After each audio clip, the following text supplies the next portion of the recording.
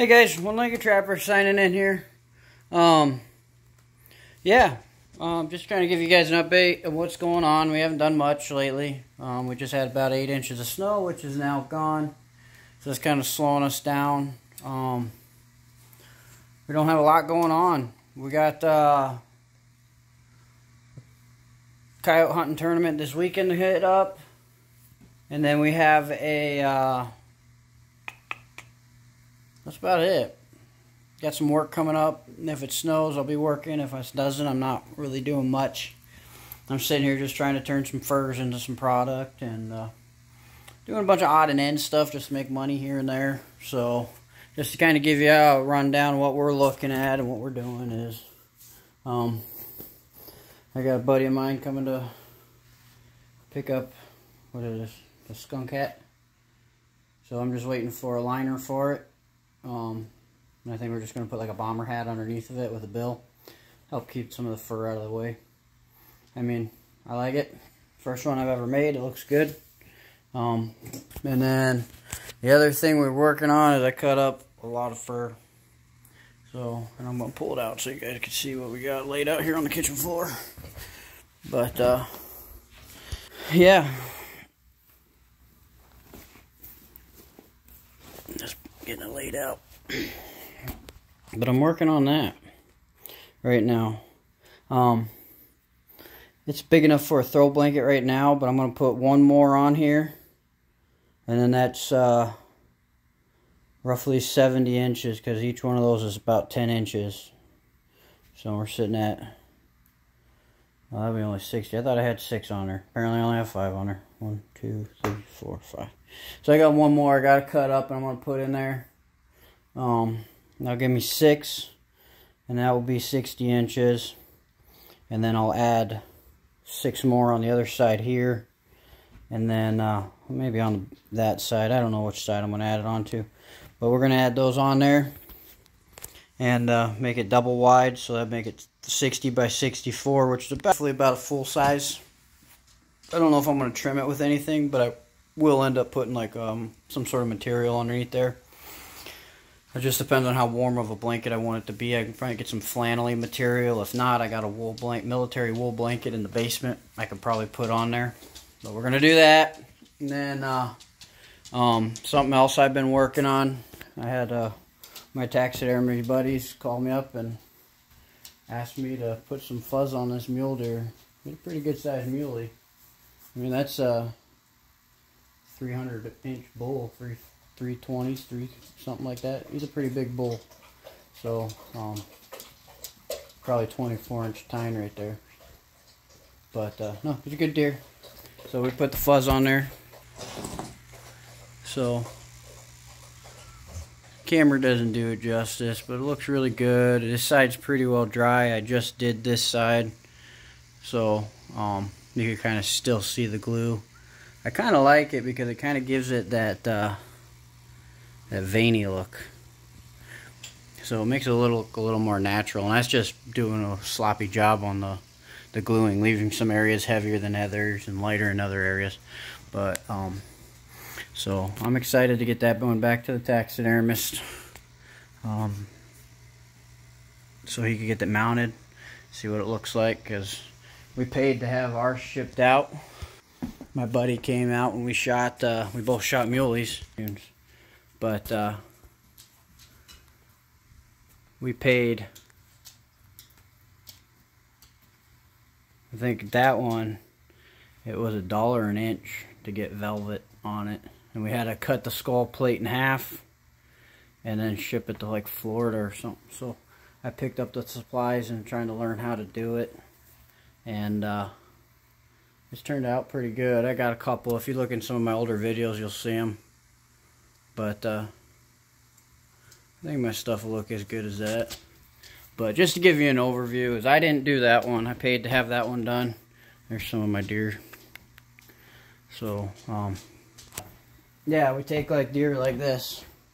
This one was I don't know, roadkill or poached or died of CWD or whatever, chronic wasting disease. But we epoxy the tips a little bit rounder, so they're not as pointy, so that we can get the fuzz sticking on the ends. So epoxy them, and then glue them and fuzz them. I got a whole little box of stuff here that I work with. And then, but yeah, eventually I'll come in here and get this other one. It's gonna get dark here. I'm going in my closet here, my license plate wall. But eventually it'll look like this one here. So I'm gonna try to get it set up on the table or couch. But so eventually we're hoping it looks like this. That one we wanted it a little bit lighter, just because of what the picture of that mule deer looks like. So that's what we're doing. Don't mind the pants, I was wearing those today, but then I got hot. But yeah, so we're going to try to get it looking just like this one. This one's complete dry. It's been dry for a while. This was my pilot, my promotional one, let's say that. It would have burned. This one died of chronic wasting disease. I found it last year in a burn. I did get the site tag for it. So, but yeah, so that's what we're hoping for. And I mean, I like the way it looks. I'm pretty sure the taxidermist will like it. So, and again, we're watching Naruto cartoons. Just something for background noise for me. Like I said, I've been sewing up that blanket, and I've been working on this. And we went through all the fur, so we'll do a breakdown of that one. But we got quite a bit, so I was trying to figure out budgeting, and the reason why I'm doing this blanket is if I could sell one blanket, I'll pay for all my fur to get tanned, because we're gonna have well over 70 pelts going to the tannery this year. So we're trying to hit 100 plus, which I think will hit pretty damn easy. Just me sending my stuff alone, I'd have over 100 pelts, but I'm not gonna send all the coons. But yeah, so we got to get this blanket brushed out. My daughter's been laying with it and snuggling with it. I'm pretty much out of fur though, so I'm going to call my dad up. I know he's got a few, and then I'll just have him take what he wants out of there as replacement. But I think he might have enough for me to be able to finish this blanket off. So, but I'm out unless I start using my collection, and I really don't want to do that. So I've only got a few left in my collection here. So I really like these colors here on these bigger ones. They're just good big males, and then I have my super light one, and I got another one that's just a little bit darker. So eventually I'm going, these two, at least this one 100%. I'll keep for my permanent collection. This one I wouldn't mind letting go if somebody was interested in buying it. Full with legs, just rug mount design. These two are just tubes. So, but I need to keep a couple. I'd like to sell one or two, because since I cut up all mine, it leaves me with damn near nothing. So if I have people call me up and say, hey, I want to buy some, I really don't have any, because I just cut up $500, $600 worth of pelts. So, but like I said, if I could sell a queen size or a full size blanket for about $1,000 bucks, I mean, I don't know what they go for. Let me know what you guys think. I know if you were to send it in to get made, it costs you about $8,000 to $1,000 just to have somebody else make it. And I'm providing the materials, the supplies, and I'm doing all the sewing work. So, but anyway, guys, that's what we've been up to. Like I said, we have a competition coming up this weekend. Usually, if I could get into some hobby hunts, that'd probably be a little bit more suitable for filming. I don't know when I'll have time to do that with this weather. Like I said, we got 3 inches of rain and then 8 inches of snow on top of the rain, and now it's in the last 3 days it's completely thawed out to almost nothing. So it's kind of making it tough to do anything. It's real nasty outside. But yeah, I just wanted to keep you guys in the loop. There's not much going down today. We're just hanging out. I got to try to get down to go visit Trapper Jay here. I got some construction projects in here I need to get done. I want to get the man cave done, because if I could get that done, then I can get that whole pile of deer antlers. And these are my keeper pile. Those ones stay in the house.